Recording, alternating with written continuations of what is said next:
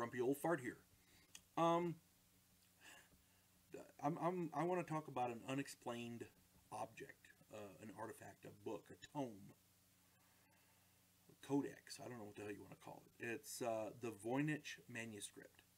And for those of you who don't know about it or never heard of it, the Voynich Manuscript is one of history's great unsolved mysteries. Nobody knows who wrote it or why. It has no official title. We call it the Voynich Manuscript because there was a Polish book dealer named Wilfred Voynich who purchased the book back in 1912. And he had it for a long time, and then it's now sitting at Yale University. And it's been there since 1969. Now, nobody can read this book. It is written in some kind of a code or a language that nobody can decipher, and it has yet to be broken. It's just a weird freaking book. This book is estimated to be between 4 and 8 centuries old. It has 240 pages containing the strangest text.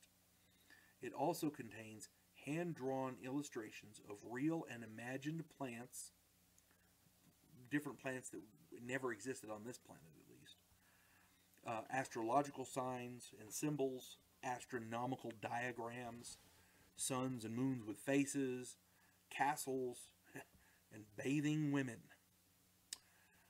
Considering the time that this was put out, that was probably about as close to pornography as you could get. There's lots of theories about this book. Many learned people, many noted cryptographers, people who work with codes, including government people, have tried to break the code in this book, and they can't do it. It's literally unreadable, as far as we know.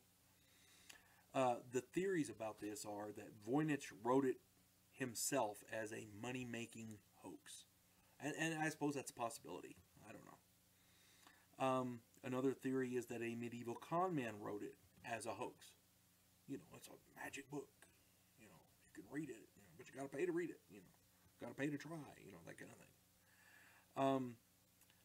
It's also theorized that this is written in a cipher, a code to hide its meaning, which is what most people believe, I think. Which would make it... Now, keep in mind, back then, a lot of medicinal and pharmaceutical texts were written in a code because a lot of it kind of clashed with the religious beliefs of the time. So they might have been getting flack from religious leaders. You see what I'm saying? A lot of people believe it may be an alchemical text because it deals with plants and formulas and things like that. Some people have theorized it might be a magical text, a wizard's book, or a witch's cookbook or spell book or whatever. Who knows? Honestly, we don't know. One of the funniest theories that I came across was people think that there are people out there who are proposing the theory that an alien was being held captive in a monastery and wrote this book in his native language, and you know, drew the pictures and stuff. And there's lots of other theories out there. Just that alien one I thought that was kind of funny, so I included it because what the hell? Lord knows, we don't know what it is. What the hell it might have been.